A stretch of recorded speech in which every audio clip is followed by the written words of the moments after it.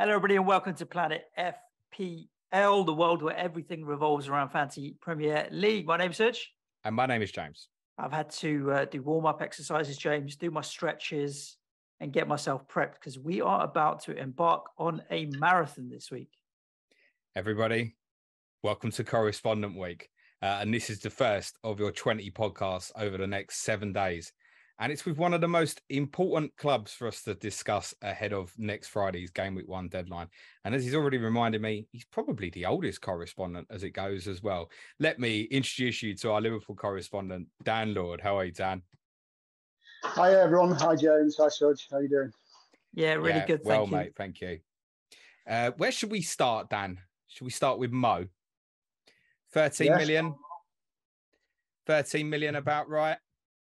Too cheap, too expensive? I suppose with the way the years have gone, it's about right. It's the most expensive player in the game, and he's consistently scored the most points throughout, hasn't he? I think there was only one season KDB picked him over the last 3 or 4 years. I mean, I might be wrong in saying that, but it feels that way. He's kind of there first or second in the last 4 years anyway, as a point scorer. So, yeah, about right, I would have thought. And we'd be very surprised if he's not again, I think. Is there any impact on Mane leaving? I mean, he's been great for you for so long. What's your thoughts on him exiting? Twofold, really. Obviously, nothing but love for Sadio. And, he wanted a new challenge. I think he knew this last season. I think the club knew that last season as well. Nothing was going to change his mind. But we will miss him. We'll miss him. We'll miss his goals, and we'll miss his press and what he brings to the club. So, bit sweet, really. And when James started talking about Salah, I thought you were going to start with how Dan felt about obviously the whole contract and him re-signing on a lot of money. I mean, it'd be stupid to say that you'd ever think that you don't want to re-sign him. You clearly wanted to keep him. Were you happy when they revealed the Mo Stays video series? Yeah, a bit similar to Sadio, really. So I'm happy for Mo, and he deserves it. As far as players get paid in the Premier League, it has screwed up our wage structure a little bit now. And when people come knocking for new contracts now, you can't really say no. He's kind of extended that level, hasn't he? He's gone from 200, 220 to, apparently 350. I mean, the thing with Liverpool that a lot of people don't see is that they have kind of these contracts, but Liverpool's bonuses are pretty big. You know what I mean? They got good bonuses if they win X, Y, and Z, score X, Y, and Z. So even though it looks like they're not paying as well as the other clubs, in some cases they maybe are. Obviously not to the likes of City and things like that, but so. Yeah, I mean, you can't argue it, can you? He's scored so many goals and been so vital for us for the last few seasons, and he should be the highest paid player, arguably, at Liverpool, and now he is. Yeah, for sure. And obviously, we talked about Mane leaving. It opens up a spot, and Luis Diaz just feels like he fits into it perfectly. Yeah, Diaz come in, hit the ground running, didn't he, at the back end of last season? And hopefully we'll see more of that. What I'm not confident, and I'm pretty sure it won't happen. He won't score the same amount of goals as Sadio does or did.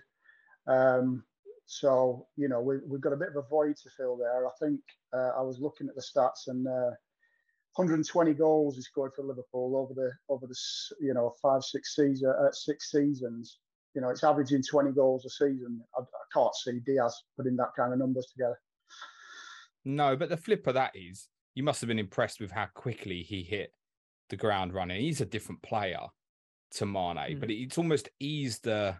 If Diaz is coming in now and you didn't know anything about him like many didn't in January, there'd probably be a bit of trepidation. But the fact that he came in and hit the ground so hard and fast has made the transition quite smooth, hasn't it? Yeah, it has. And we'll probably touch on it more a bit later.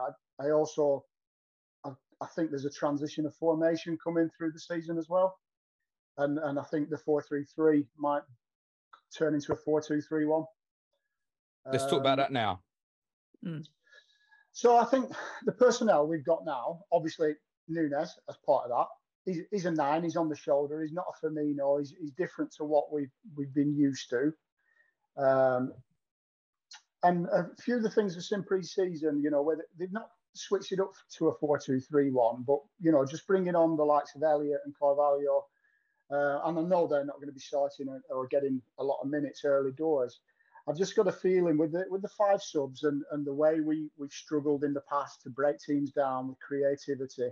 I think the 4-2-3-1 might be something we turn to quite a bit in games, and ultimately may end up being that way come the end of the season.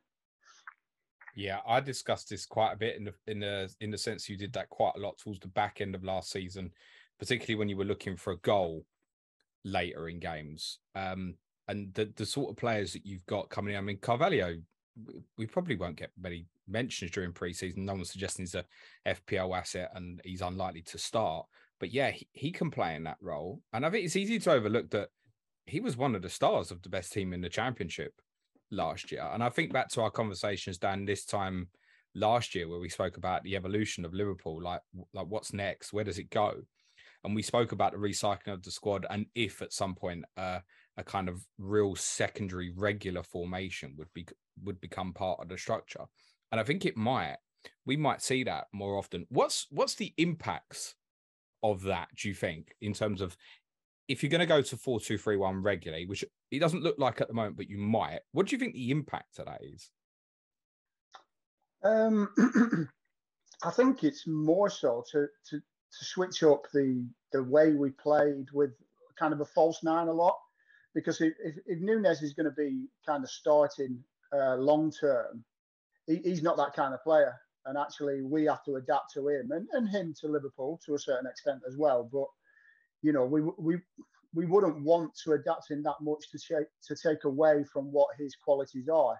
And actually, the likes of Carvalho, who's been likened a lot to Coutinho in the early days, the way he moves with the ball, good close control and pick a pass. He's that kind of player. And if you've got, Nunez on the shoulder, because he will run the channels as well, particularly the left side. But I just think that it feels like it's moving that way a little bit because Diaz is not a similar kind of player to Mane. We've seen that. He's a little bit different. Obviously, Mo's Mo. And, he's not. He's an inverted winger, isn't he, really? He's not getting to the byline and cutting it back. I just think the actual personnel suits that kind of structure a little bit more to kind of move that way. And I think it'll evolve to that over the course of the season. I was quite convinced, to be honest, that City had widened the gap a little bit with their transfer dealings this summer and that you were going to not struggle to keep up with them, but it wouldn't be as close as it perhaps was at the end of last season. But then thinking about it, Diaz, Jota and Salah in behind Nunez, and then you've got the wing backs, Trent and Robertson or fullbacks bombing on. Actually, you could score a lot of goals and maybe the gap isn't going to widen like I think it's going to, because that sounds scary. Yeah, we talked about having an extra attacking player regularly on the pitch, potentially. Yeah, and I think although we don't seem to have improved from an 11, I think over the course of the last 2 or 3 years, the actual squad depth of Liverpool's improved considerably. And before, where we were worried about people getting injured and who's going to come in, I think now we've got lots of capable replacements. I still think Curtis Jones is a great player and needs more minutes. RB Elliott, we saw glimpses last year before his injury. Obviously, Carvalho now. They still love Naby, the coaching staff. He's still around. So, are we season after season we say it, but are we actually going to get a good season out of Naby this year? He showed glimpses again last year of why we got him, and then Bobby seemed sharp for the first couple of games this season. He the highlights I've seen and the matches I've seen, he seems to have shedded a bit of timber and looks a bit leaner. So we've got plenty of personnel and we'll be there or thereabouts, I think. Listen, there's 18 other teams very jealous at the moment. no one's feeling overly sorry for you. I guess if it moves to 4-2-3-1, I suppose the biggest difference in terms of what we might see from Liverpool is more of a sitting 2, isn't it? Rather than a midfield 3. And I assume from that, Thiago and Fabinho would be first choice. Are we looking at potentially a bit of a phasing out of Jordan Henderson? Because we know in the period, the COVID season, where you had that period at Anfield where you couldn't win games, it was obvious that he was absent, along with obviously Van Dijk, and you were struggling for leadership in your team. Is there a little danger in terms of phasing him out, or do you feel like the likes of Van Dijk and Salah have really evolved in terms of their progression within the side as leaders? Yes and no. I do still think there's a massive kind of respect for Henderson within the squad. And I don't think, when I'm saying the 4-2-3-1, I feel like, it could be the back end of the season where actually we may evolve into that from a starting 11.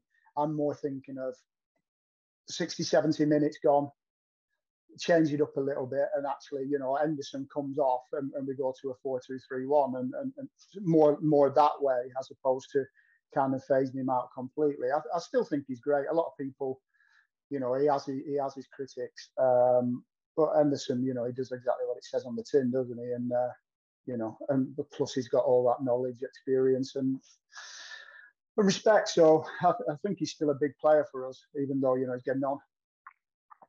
Fun fact on Jordan Henderson, James, just to prove that last week while I was away in Wales, I was listening to the quizzes, played more minutes in the Premier League in the 2010s than James Milner. And every other player in the league. And every other player, yeah. Well, I think James Milner, just because we think he's probably well up there as the highest minutes. But yeah, I had a good listen on the old quizzes last week, James. And I was amazed at that stat as well. I mean, he just seems to be an ever-present all the time when he's fit, Jordan Henderson. Did you get many of them quiz questions right, by the way? We'll talk about that on Patreon. Put it in the pod questions. And I did write down my scores from the quizzes last week, mate. There is, Dan, a little bit of a... I don't think it's from within Liverpool, actually. From the outside, Liverpool need another midfield player on that. And I think possibly because of that Henderson might be being phased. But I look at it, and me and Suj have already discussed this. I look in the background, I think you mentioned Curtis Jones. You missed Harvey Elliott, who made an incredible start last year and is obviously back up and running now. So you're not short in that area. You've got Naby Keita as well. That's just 6 central midfield players. We haven't spoke about the likes of Milner can play there, Oxlade-Chamberlain, Tyler Morton, who we saw very briefly last winter and stuff. You're not sure, are you? No, we're not sure. And I think this is... I just don't think he's going to panic buy. I saw an interview with him yesterday with Klopp, and he said that that's it. The transfers are finished for the summer unless someone goes or we get kind of a season-ending injury. So they want. I'm pretty sure it's common knowledge. They want Bellingham. Dortmund don't want to release him this time. It's going to be next year, yeah. It's going to be next year, but then you're going to have to pay through the teeth because everyone's going to want him next year if he plays another season like he's done the last couple. He's a great talent, and it'd be great to have him in, but it's just pie in the sky at the moment, isn't it? Did the Nunez signing surprise you? No, they had to freshen it up. They had to get younger because we have got an aging squad. Sadio was 30, Salah's 30, 31. We've got a lot of players at 30s, early 30s, and we have players to come through like Jones and Elliott and the youngers. Trent's still young, Robbo's reasonably young still, but we needed to freshen it up and we needed to get younger. Obviously, Divock wanted to leave.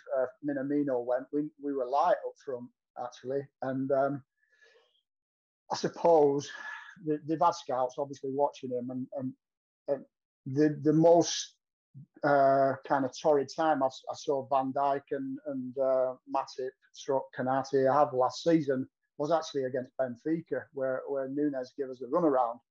Whether he just played out of his skin that day or just they had an off day, I don't know. But he gave them problems all through the match, and I think that pricked up the ears, I think, in that match. Is he definite first choice in your eyes? I don't think he'll start, no. Really? He will. I don't think he'll start the season, no. I don't think he will. Like I said earlier, I think Liverpool's got to get used to him, and he's got to get used to Liverpool. He doesn't speak English yet, although he's learning. He's relying a lot on, a little bit like Diaz did, on Thiago to do a lot of the kind of translating. And yeah, I think he's obviously going to get minutes with 5 subs. He's getting minutes, but I'll be shocked if Bobby doesn't start first match against Wow, Fulham. that's really interesting. A lot of people would say that it didn't seem to bother him a couple of days ago in the friendly when he stuck 3 away. Four. As a sub. Yeah, but come on, let's face it. How much value do we put into friendlies? Depends on the results. Exactly. In pre-season, teams are ahead of other teams in kind of terms of preparation, in fitness, and actually watching the match. Salzburg did all right for the first half. Liverpool controlled it, but they did all right. But they just dropped off in Salzburg. They weren't fit enough. And Leipzig, wasn't it? Sorry, Leipzig. I'm just thinking easy to get the Red Bulls confused. Yeah. And they just dropped off a little bit, and that's why. But have you seen the goals? I mean, a couple of decent goals, but the keeper should have had 2 of them at least. Yeah, but then he was getting untold stick for a couple of chances that he missed in the friendly against Manchester United. And then it flipped completely the other way, where as he'd scored 4, and I looked the next morning and he was in drafts on Twitter. The typical overreaction to friendlies. I have to say, it not occurred to me that he wouldn't start the season, though, Dan. I know you're quite high on Firmino, but you were very critical of him last year, that he'd had a drop off. I know that was quite big from you because you've always realised the importance of Firmino to the team. I'm not convinced he'd start over Nunez, though, personally. I'm not convinced that Nunez will start from the off. I think you're going to ease him in. I may be wrong, and maybe the next couple of friendlies and the community, the Community Shield will show us different. But in my head at the moment, I don't see Nunez starting from the off. So take it opening day as it stands, you'd see it as Salah, Firmino, and Diaz. Yeah, Jota's not fit. Jota won't start. He's got a hamstring problem. Alisson's not fit at the moment, but they think he'll be right. He's in training again. So then, and what you mentioned right early on, I also think probably Konate starts over Matip as well. All right, that's answered one of the forthcoming questions. So yeah, I'd expect it to be one of the neighbours giving me a wave. I'd expect it to be Robbo, obviously Virg, Konate, and Trent, and then Alisson, and then the 3 are probably either Naby or Henderson, and then Fabinho and Thiago, and like you said, Diaz, Bobby, and Salah. Mm-hmm. I think back to your team a couple of years ago, the team that pushed City so close in 2019. And the problem with that team was first 11, probably the best around. As soon as you strip layers out, admittedly, you'd have days like obviously Origi and that played against Barcelona in the semi-final, but it was a drop-off and we all knew it. Now you can see that evolution has happened where there is competition. Yes, we know Robertson's first choice over Tsimikas, but actually, when he came in last year, he did quite well. The club have invested in Calvin Ramsey from Aberdeen this year as backup to Trent. Kelleher looks a better second choice now. You've got 4 centre-backs when 2 seasons ago, I think you played 11 different players at centre-back during the course of the season. You've got these attacking players now, even like Carvalho. He's the next stage. I mean, eventually he could maybe even take over from Salah. Who knows, possibly. So it really feels like it's beefed up. Yet, when we look at it from an FPL perspective, you're the first team we go, I wish I could have 4 or 5. Mm. Absolutely. Last season was really easy in the first kind of 12. It felt like 12, 13 game weeks. James might be more precise, but I had 3 Liverpool players and it was worth 25 to 30 points every single week at the start of last season. And it felt like it was the majority of teams. That was just Salah. Yes, well, Salah captain, Trent. And then the debate was basically Jota or Robertson when he was fit, or someone had gone into Tsimikas because he was cheap. But it was Trent, Salah, and another. And it was 25 to 30 points every week. The debate this year seems to be Salah versus Diaz for some, Diaz versus Robertson as an 8 million versus 7 million for some. And Alisson seems to have thrown his hat into the ring at 5.5 million as well. So I don't think Jota as a forward at 9 million was as interesting, but the other 5 were all really viable. And I think we might see a bit more of a spread on which Liverpool assets people might go for at the start of this season.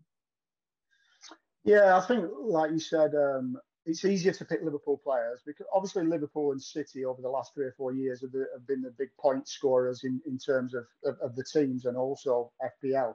But it's safer with Liverpool. You know what you're getting, don't you? Whereas City, you know, you don't know who it is from week to week. No. And, you know, they get clean sheets and the fullbacks assist a lot of the goals they score. And they score goals, particularly the front three, or at least the wingers. So they are an easy pull, aren't they? And you know that if you pick a Salah or a Mane, they're not going to get rested.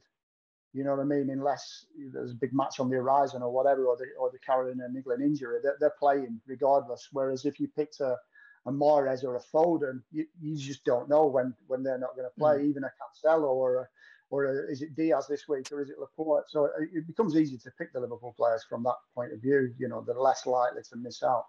The only one we've really had that problem with last season was Jota, who now that he's obviously injured and he's extremely unlikely to be available game week once as off the table. Just quickly on him, Dan, does him moving reclassification to a forward, does that kind of rule him out of your thought process now? I know he wouldn't be in your game week one team anyway, but I mean, what do you think as the season goes on? Because on paper, it's difficult to foresee him being first choice, which is remarkable. No, it doesn't rule him out. I don't think. Obviously, from the off, it would. But I mean, he'll get minutes. He'll still play. You know, and you know, he could be ahead of Nunez for quite a lot of the games. I think. All these people are thinking Nunez is going to come in, hit the ground running a bit like Haaland and bang loads of goals in. I don't see that happening. I mean, I'll be happy to be proved wrong, but you know, I don't think he's first choice at the moment, and I think Jota's over him, but Jota's injured at the moment. He's right, poo-pooed Darwin, isn't he, Suj? Yeah, I wasn't, to be honest, considering him for the start anyway, just because of the price. For me at the moment, the debate's actually between Diaz and Alisson for my third Liverpool player. So to be honest, I wasn't considering him anyway, James. There's a few that are. Do you know what his ownership is, Suj, Nunez? I have no idea, but I'd have a stab at Go on. Between 5 and 10. I don't think it'd be double digits. It's 15. Wow. How much the time of recording? And we should say all the Correspondent Week podcasts are pre-recorded. This is recorded on Sunday. How much do you attribute to Liverpool fans? Because obviously I think a lot of players of FPL that are overseas might be Liverpool fans and picking him because they want to pick the new signing. I don't know how much that sways the ownership number there. Possibly. Thoughts on that, Dan? Yeah. I mean, if it's and the 4 goals we should add as well. Yeah, literally 2 days ago. Yeah, the 4 goals I think more so. I think if it's a Liverpool fan, stroke FPL fan, it's what we call or what we don't like to call casual FPL fans, because I think if you are a Liverpool fan and you play FPL, then that wouldn't sway you, would it? Otherwise, you're doing it all wrong. Yeah, no, I think he will become an option, or I hope he will become an option throughout the season, but not from the get-go. Okay, that's fine. We have a clear Liverpool free template that people have in mind at the moment. That's Trent, Diaz, and Salah. Is that what your thought process is at, Dan, for the Liverpool guys? Trent, definitely. I would have Diaz or Salah, not sure which one yet. And I'd probably have Robertson or even Konate or Van Dijk as well. I might go interesting. Defense and one of the midfielders. All right, let's talk about that defence then. How many million is Trent underpriced, in your opinion? Well, he's the highest priced defender, isn't he? But yeah, he just put back-to-back numbers together, doesn't he? He's underpriced. I think it's silly not to get him, isn't it, at that price? Can you make any case not to? The only case is if you need that 0.5 and you're desperate for him. I can't see him scoring that many more points than Robertson at 7. He will outscore him, I would have thought, but to the extent of that 0.5 where you could use it elsewhere, maybe not. Suj, Trent? Trent's lock. There's no question in my mind. I mean, consistently at that 200 and something points for the last 3 or 4 years. Yeah, Trent's a lock at 7.5 for me. Yeah, I think no debate. I think 9 million, James. In answer to the question, that 9 million underpriced. It should be 16.5. It should be. Well, not quite, but yeah, 1.5 million. I think 9 million would be a fair price for Trent. It's at least a million, isn't it? But interestingly, I spoke to you our first week back when we did the intro to the season 5 year. The idea of not having Trent just because of the explosiveness in terms of his ownership numbers, and it being one where, look, Robertson, we discussed it. Robertson outperformed Trent in terms of overall FPL points towards the end of last season over a significant little period. Can I fight against it? Like, if you want to be differential, can you go Robertson rather than Trent? Yes, you can. But it would be better to have that debate if Trent was 1 million or 1.5 million more than Robertson. For 0.5, he doesn't really feel like pushing against. Plus, the ownership is not as high as I thought it was going to be. So when the game opened that first week, he's at 54.3% ownership at the time recording. And I really thought that would be sort of at least 64.3%. By this stage, it's not. So he's got scope. So I was saying to you, like, if his ownership starts at a certain point, how's he going to end up at 8.5 million by the end of this coming season? But from that point, I mean, you could comfortably end up in 80% of teams within the first month or so. So certainly scope to growth. But yeah, like you, Dan, Robertson to go with him at the moment is my thought process. It sounds like it's yours as well. I'm debating Konate, to be honest. He's 5 million. Okay. If we're just looking for that, the thing is, it depends where you go, doesn't it? I mean, there's so many different options, but at some point, a lot of people might be looking for a three forwards, and that way, you know, with big hitters, if you're looking at Haaland, Kane, Jesus, even Darwin Nunez when he starts, you know, playing regularly, you know, there's a lot of your budget eaten up there, and actually, a 5 million Liverpool defender might be a good way to save some of that money. But where do you stand on him versus Matip? I guess we can kind of put Gomez in the conversation as well a little bit, but definite understudy. Because what we had last year was Matip primarily playing Premier League and really good, actually, by the way. He had an outstanding season. Konate playing Champions League and also doing really well. You're expecting that to change now by the sounds of it? Well, Konate played the bigger matches the back end of last season, surprisingly. If I had a choice, I'd play Matip still. I do prefer Matip over Konate. And actually, I prefer Gomez over possibly both of them, but definitely Konate. But, you know, he's taken him a while to get over that injury. He's looking good again in pre-season. And, you know, he's not going to be wanting to be sat on the bench week in, week out, wasting his kind of career away. So, you know, Virgil's kind of locked, isn't he, unless he gets injured. So, you know, there's a fight for the other places, and it could go either way. But my inkling is that Konate will start, but there will be rotation, so it is a bit of a risk. From an FPL point of view, you could throw Alisson into the same conversation because he's only half a million more, than Konate, like you said, at 5.5, and you know you're going to get reliability from Alisson. To be honest with you, I've been looking at him as my goalkeeper, him, Trent, and Diaz as the three that I would go with from Liverpool. But with the best teams, I feel like you want to just get the best players. And Liverpool have the best goalkeeper at a fair price, the best defender at a fair price, and the best midfielder in the game in Salah. Why would you want to go anywhere around the dregs for the kind of second tier Konates of the world and Matips of the world to save a bit of money? Just get the best from Liverpool because they're almost guaranteed points. Yeah, I mean, I think I'll probably end up with Robertson and Trent and Salah or Diaz. I don't think the others are not options, though, if you're wanting to, you know, invest elsewhere. Alisson, obviously, he'll get the clean sheets, he'll get save points. Robertson offers that extra, doesn't he? I know he's quite a little bit more expensive, but it depends where you're looking for money, doesn't it? You know, if you want to just start with your three at Liverpool, put them three in, and then work around that, then so be it. But if you're kind of keen on somebody else, you know, Haaland and Jesus and Darwin front three or something like that, or a Kane or a Son and a Salah, there's that many high-priced players that something's got to give somewhere. And if it does, what I'm trying to say is I think Konate and Alisson will probably be options, and Van Dijk, because it generally boils down to that 0.5 or 1, doesn't it? You're short to have the team you want. And they're definitely options. they're not going to score the same amount as the other guys. Don't get me wrong, but they're still options. It's interesting. I think psychologically, when you're looking for that 0.5, you tend to take away from something else. You don't take away from Trent to Robertson. I don't think you take away from, I'll go from the 6 million midfielder to the 5.5. I think that's where you generally try and find it. I think it feels with, if Konate does become clear first choice, it feels more like we can drop to it, move 2 million, say, from Robertson to somewhere else, rather than get it wrong and have to move it quickly. On Alisson, interestingly, only 10 FPL points less than Robertson last year. Now, admittedly, Alisson played every minute and Robertson only played, I think almost about 80 to 85%. But there will be a little bit of rotation where Tsimikas will get minutes now and again. That's one where you can make the saving. And I know, Dan, you've always been of the opinion with Alisson that it's wasting a Liverpool spot. But you can make a real case for him now, I think.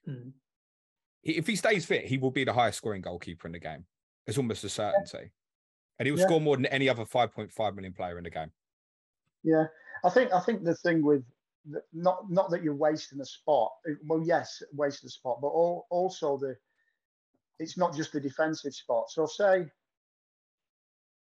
Diaz really takes off this year. You've already got Salah. You've already got Trent. Diaz takes off and starts banging them in or getting loads of assists, and then suddenly Nunez is there, scoring, and you know, whoever else, Robertson starts putting up good numbers. Then you'd be like, well, I'm getting the clean sheets I'm getting for Trent and Robbo, but actually I'm not getting much more out of Alisson here. I wish it had gone somewhere else. So that's the danger when I say you're wasting a spot, is that actually you're getting the bare minimum, aren't you? Really, he's not putting up 15 saves a game and getting 3 or 4 extra points. When you have narrow wins, the odd 1-0 and stuff, he's quite often in like an 8-pointer or so, mate. I know it's not going to be the 15-pointer, we know that, unless he saves a penalty, but they add up.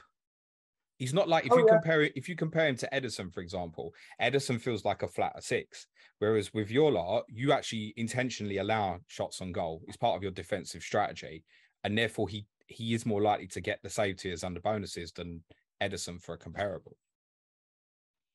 Yeah, I agree. He is, and he's more likely to get bonus because of that. You know, the more saves you make, then obviously the more chance you have of getting bonus. I just think that if you've got him in there, and yes, it's an easy flip, but often people want to pick the keepers and stay with the keepers and not waste transfers on the keepers. So if you've got him in there and someone else does start putting up good numbers, or Darwin puts a run together and start getting some goals, then where do you find that third extra slot? It's Alisson, isn't it? You're not touching Trent or Salah if they continue doing what they normally do. So then that's where it becomes the problem of having to ship out your keeper, and then who do you go for? As at that time, most of the keepers are probably 0.1, 0.2 more up, or 5.6, 5.7, or unless they've been dire and they go the other way. One of the 4.5s will probably make it worth the million saving. But you've got to get it right, and that's the difficult bit. Whereas you can look at Alisson and relax and know it's safe. Go on, Suj. I know what Dan's saying about you kind of, where do you want to make that transfer to find the Liverpool player that's popping off at the moment. But I don't want to waste transfers on my Liverpool players. Like, I'd love to have it as a set and forget. And I agree with you, James. Like, I think, what did Alisson score last year? 176 points, I think. Spot on, yeah. So you're right. I don't think there's going to be a 5.5 million player in the game that will score that. I mean, I'm just trying to think. Can I see Perisic scoring? That was the name I was thinking in my head. But he'd have to have a blinder of a season to get to 176 points. He won't get near the minutes. Perisic will have little explosions, I should imagine. Can you see Neto, for example, getting anywhere near 176 points? No, so that doesn't mean Neto's a bad pick, by the way. No, exactly. I don't think he'll get to that number, no. And that's where Alisson's kind of a comfort blanket. But the other thing is, and we talked about it on pods where we've kind of been previewing the game, there'll be a lot of early wildcards. So if you end up on the wrong 3 Liverpool, and it's easy with Liverpool players to get FOMO. Like if Diaz is popping off and everyone's on Salah, they're going to want to go across. If Robertson's popping off and Trent's not, people are going to want to make that move. I think people might just pull the wild card early and make a change on the Liverpool 2 or 3. But you know what happens when you make that sideways move, you get yourself ready to get burnt. Yeah, you'll do that, and then Trent will start scoring and Robertson Yeah. won't, and vice versa of all the other players. That's how it goes, and that's FPL in a nutshell, isn't it? You actually got to hold sometimes, stick with your gut, and not get influenced by the odd couple of games where he's not been scoring. You know, you're in it for the long haul, especially when you're picking these kind of players. You have the 3 or 4 players that the ones that are in and out and sampling them. It's worth saying that exactly what you'd said, Suj, with most people likely to wild card, let's say game week 3 to 8, the majority are going to be kind of clustered in and around there and the first international break, which is before game week 9. That picking Alisson for his consistency, we all agree, it doesn't feel right because we're not looking for 38 games. We're probably looking at 8 at max. Some people are only going to be looking for 2, 3. So like Konate, it really might develop. Where at 5 million, you go, it's blindly obvious playing every week. And he might, if he's playing every week and he's cheaper than Alisson, you don't want Alisson. No. You want Konate in, right? Yeah. So, yeah, that's interesting. That Dan, on Salah, you're not certain. And I think your answer to this will be the same as what mine's been is, it's not that I don't want Mo Salah.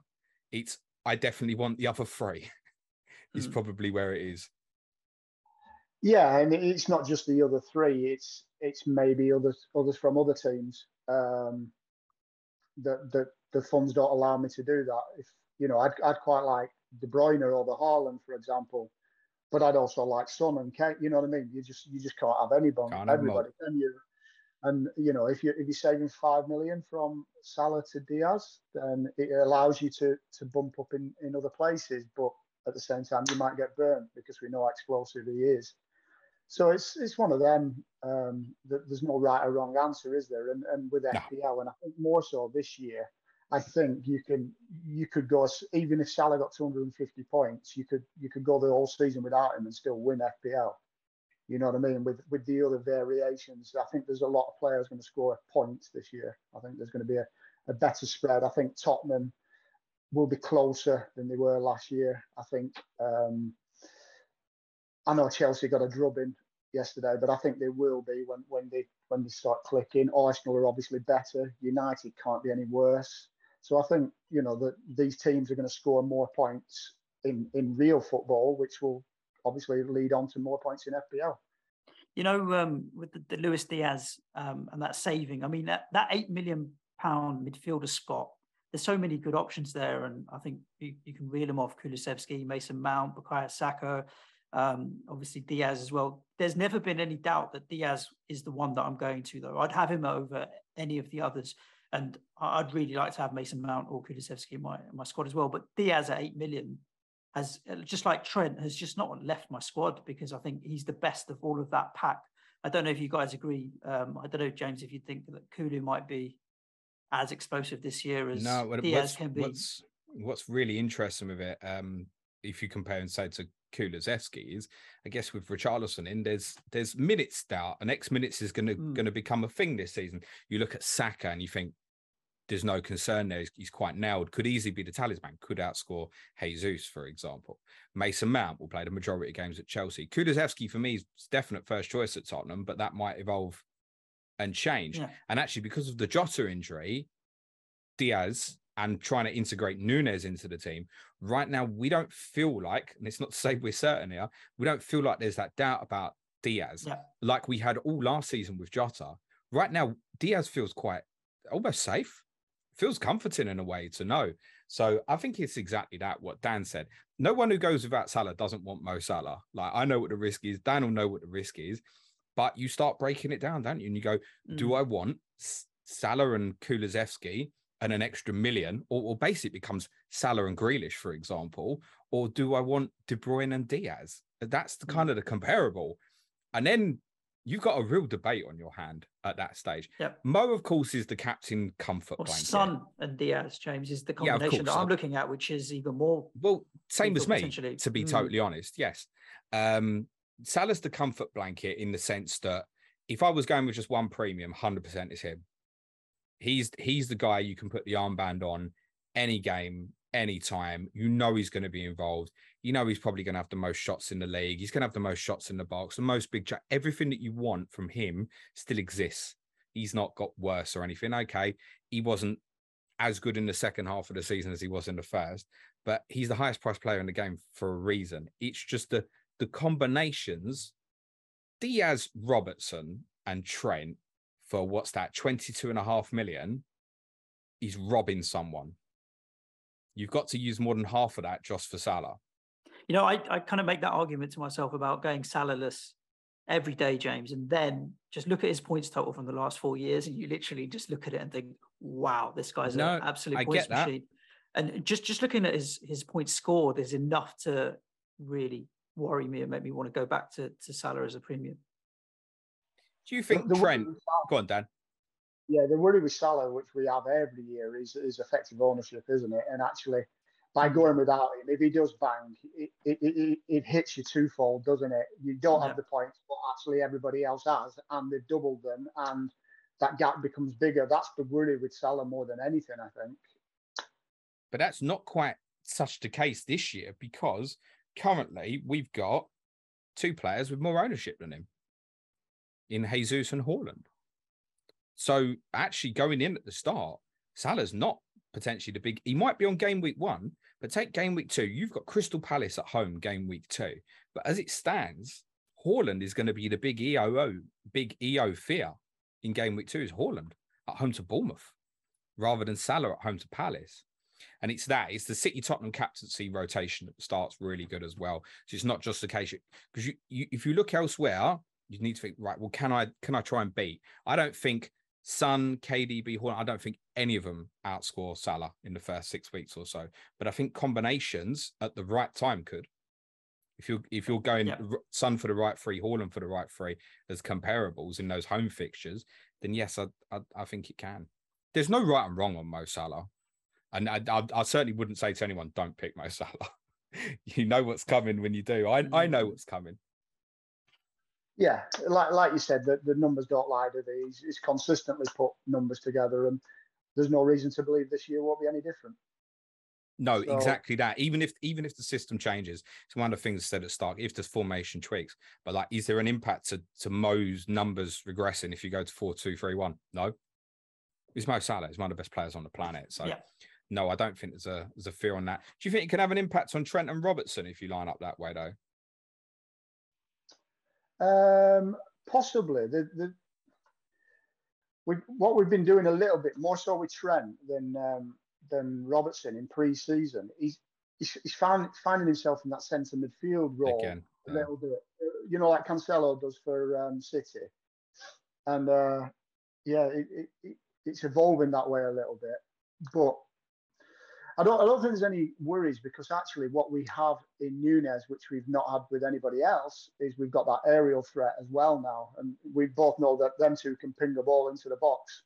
And, you know, he's a big, strong lad, is Nunez. So, you know, I think he'll get quite a few of his goals with his head. Yeah, no one delivers better than Trent. One of the things I was going to say on captaincy, the other thing is potentially going out without Mo is there a given day where you can be comfortable captaining a Diaz or Trent? I mean, how would you feel about that, Dan? No, I wouldn't. I think if I would always favour captaining a premium, and I know Trent's a kind of defensive premium, but when I talk premium, I'm talking your Kanes, KDBs, Sons, Salahs. They're the ones, Haalands. They're the ones you really want the armband on, because they're the explosive ones, aren't they? They're the ones who not only once or twice a year will bag double figure hauls. You know, they'll do it 6 or 7 or 8 times a season. Whereas, you know, the other ones, you've got to be lucky to hit it at that point. Trent less so, you know, he's probably got a few. All he needs is a goal, a couple of assists, bonus, clean sheet, and he's there. But I think the armband always has to go on one of the big hitters. Unless. Listen, no. we all captain Dennis and Veghorst last year and shit, right? So, well, yeah, I say always, but the fixtures led to that, didn't they? You know what I mean? I wish they hadn't. So does everybody else. Yeah. It's funny, you know, I feel like we're more comfortable captaining like a Liverpool defender, a Trent, or what have you, in a double game week than we would be in a single game week. Because whenever Liverpool have a double game week, you think, you know what, that's a double chance of a clean sheet because of how many clean sheets you keep and the chance of an attacking return. Why is that, James? Right? I think it's want to hedge our probably bets?